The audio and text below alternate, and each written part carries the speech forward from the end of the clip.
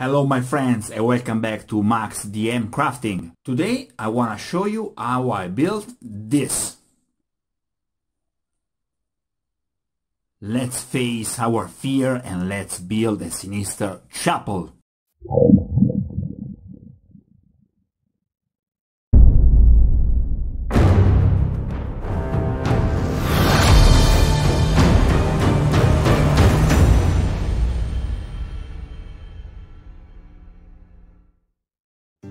This will be a quite long video, so I decided to split it in two. So in this part we will build together a dark, sinister, little, not so little chapel. But before start the building process, please consider to support this channel through Patreon. Patreon is a fantastic way to support me, to give me some resources so I can create and continue to do this video on YouTube. Remember guys, for this channel I don't have a budget. The only resources that I have is the donation that are coming from Patreon, from PayPal, from you. If you think that my work is of some utility for the community, please consider to help and to support it, okay? I'm waiting for you. But now, let's start this epic building.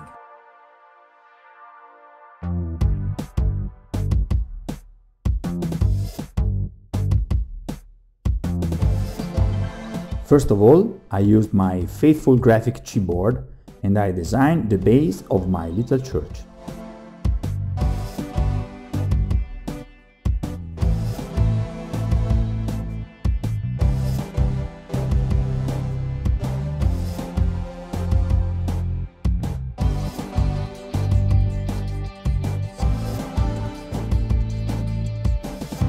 Thanks to the Proxen, I prepared a series of basic elements, 7mm thick walls, wooden beams and various elements such as bricks and etc.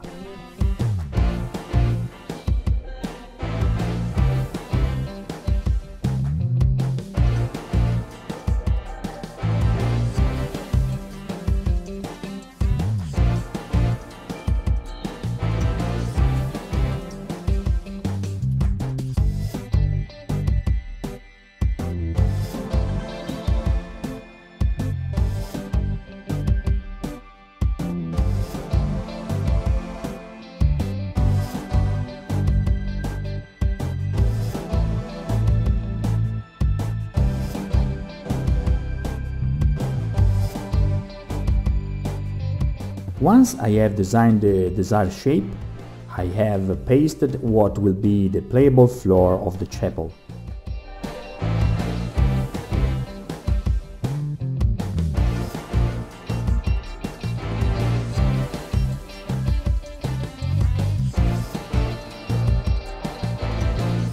I immediately added dimension and depth with cracks and increasing the definition of the tiles with my pen.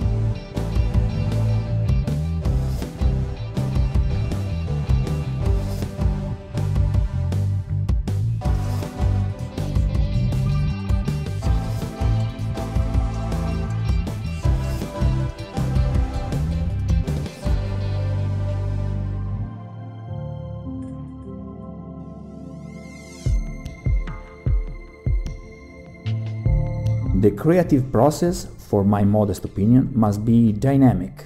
The initial project must provide a valid support, but it must not block the ideas that arise from time to time. In short, the middle way between projectuality and improvisation is the right compromise.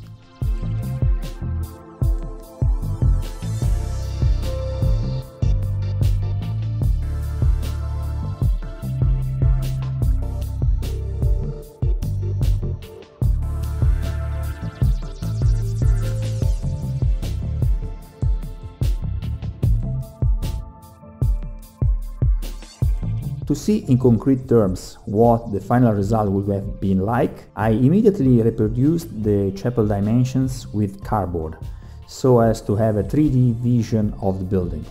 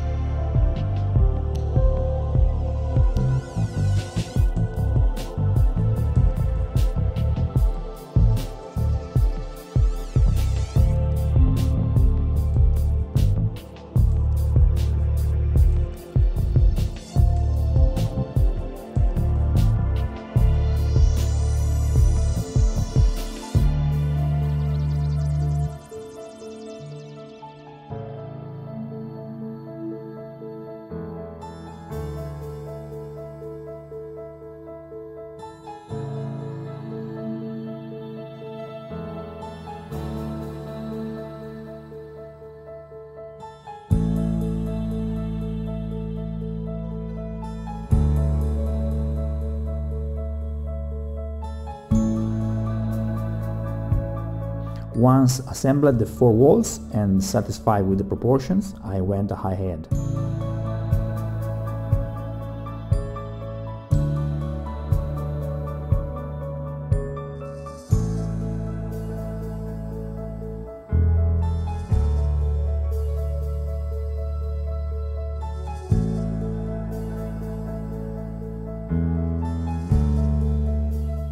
Using only a thin layer of hot glue, it is really very easy to remove it, to pick it up individual pieces again.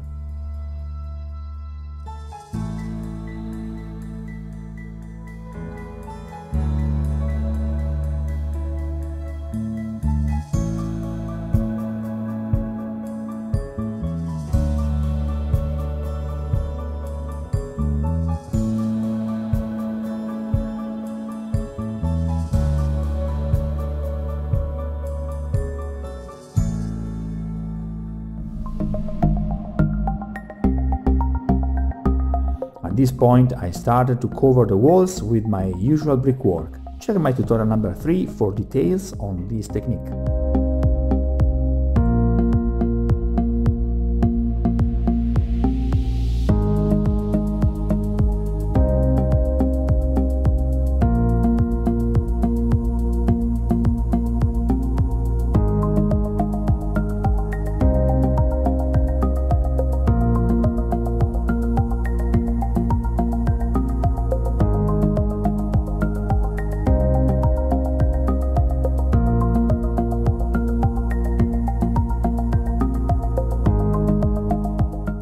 To corner the walls together, I used the same technique that you can find in the second episode of my mini windmill series. Take a look.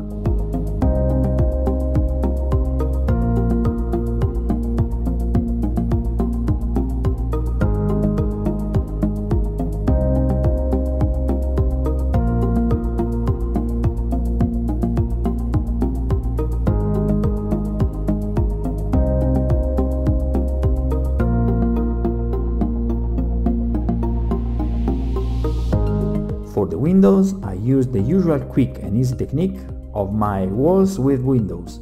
Check my tutorial number 13.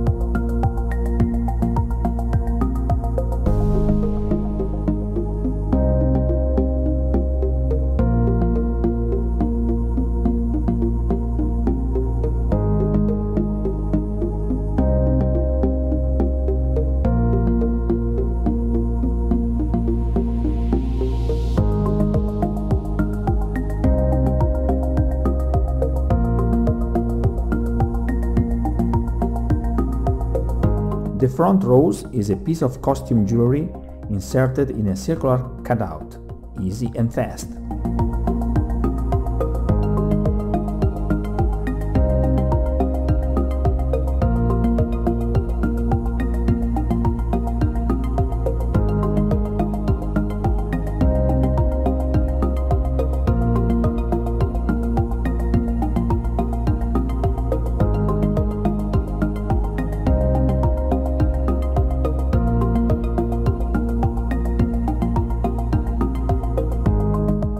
At this point I decided to give more depth to the base, adding a line of bricks.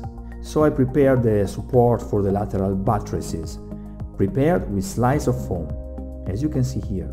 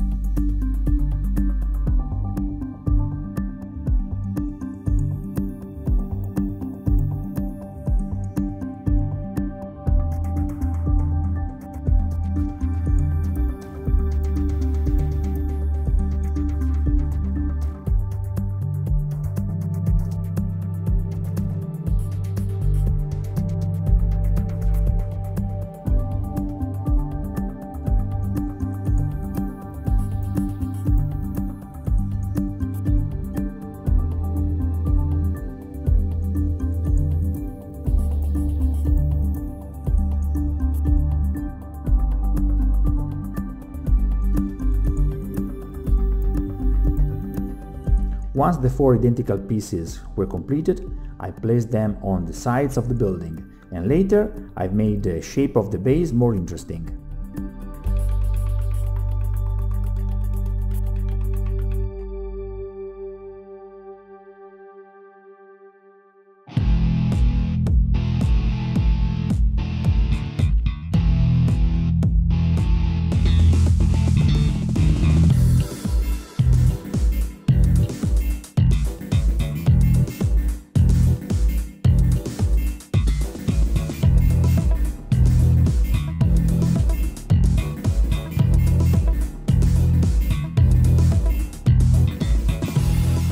When the work was completed, I added 3 blocks to keep the church in place, as you can see here.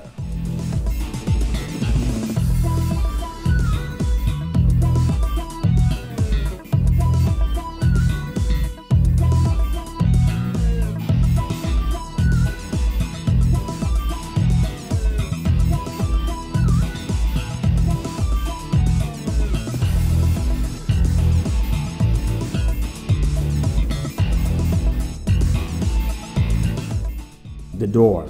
Using the piece of cardboard cut out at the start, I created what would later become an iron door. No wood grains, only holes for metal rivets and side reinforcements. By partially cutting the card in the middle, I simulated a partially open door.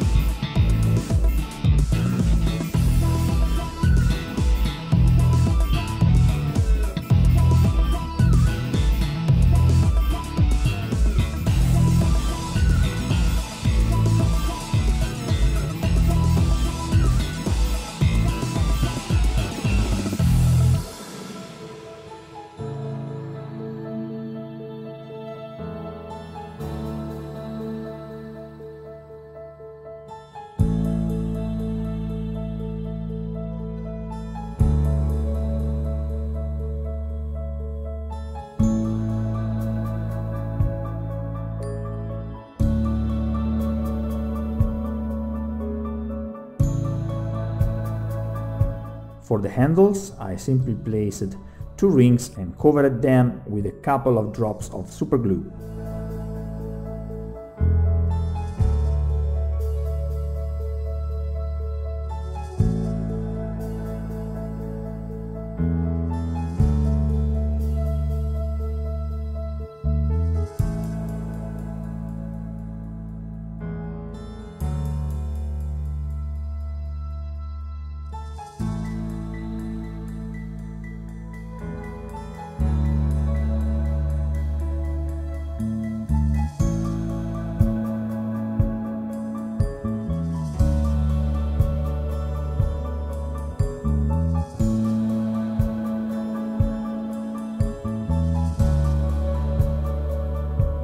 The roof was built in a few simple steps, first with the chipboard and then... damn, at this point I realized that I had really gone too far with the mess. The table of a crafter should be like that of a surgeon, of a great chef, always clean and tidy. If you can't, just like me, at least try to take small breaks and tidy up a little. You will see that it will be like taking a breath of fresh air, and you will start again with more energy. As I said, the roof was built in a few simple steps, as I imagined a structure covered in large metal sheets.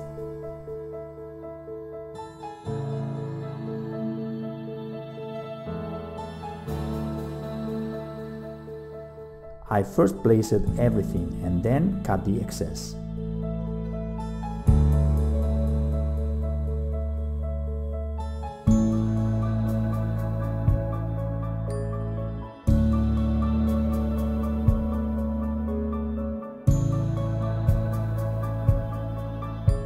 With cardboard, I simulated the reinforcement belts.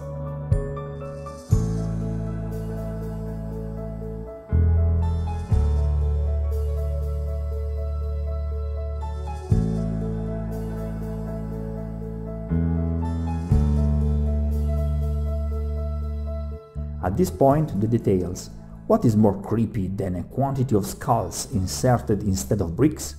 Here I used the skulls from the Citadel box. They are fantastic.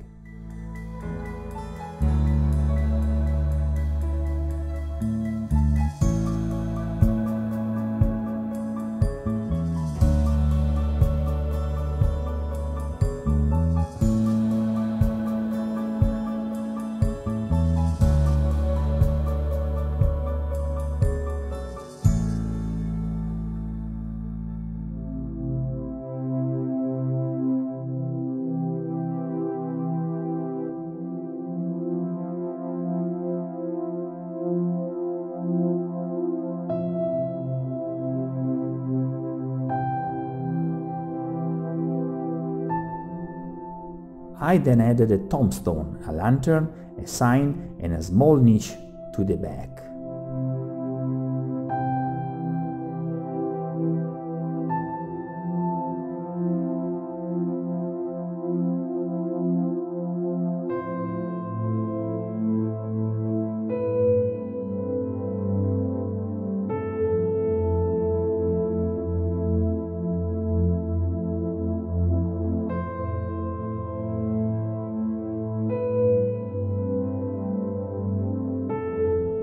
I then enriched the base with stones to make the texture less monotonous.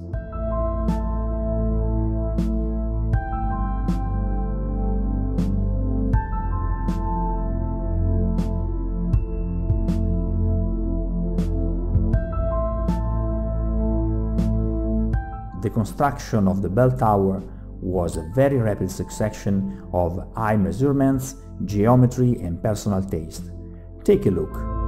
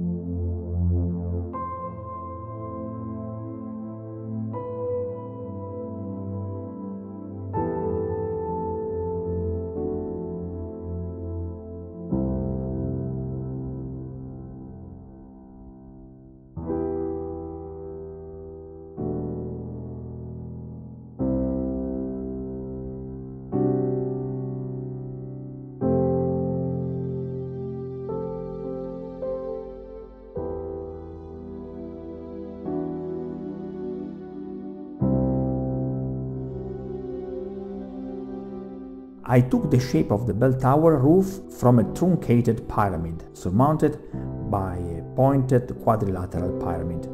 I like this shape.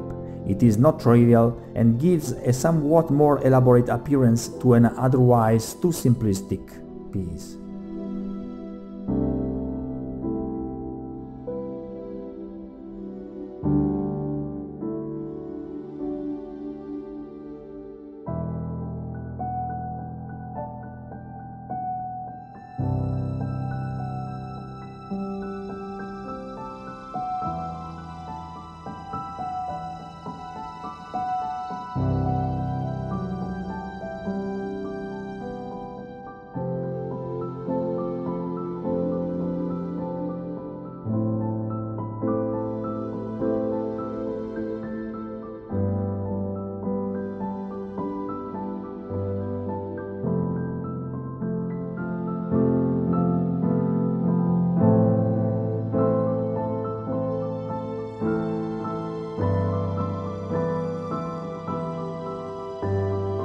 For the bell, unfortunately, I had nothing better at my hand, so I used a strange little gem, tying it to a rope. I think it was effective enough to reach the final result.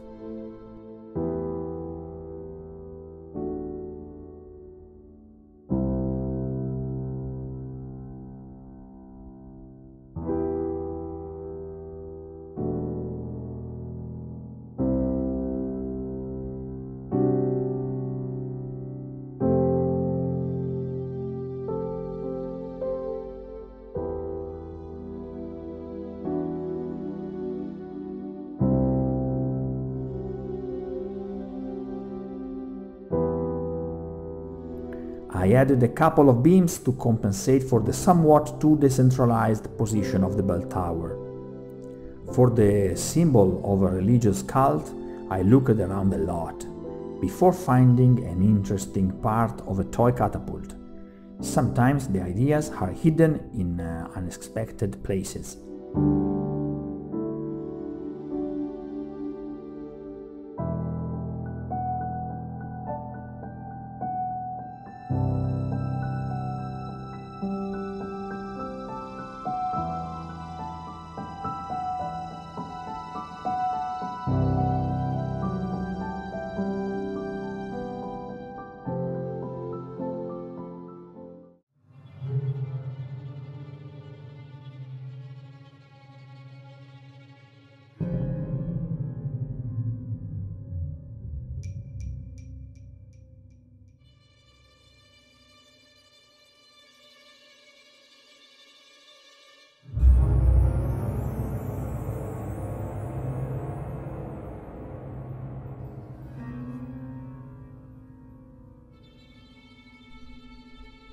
If you're not too scared, next time we'll paint this little girl together.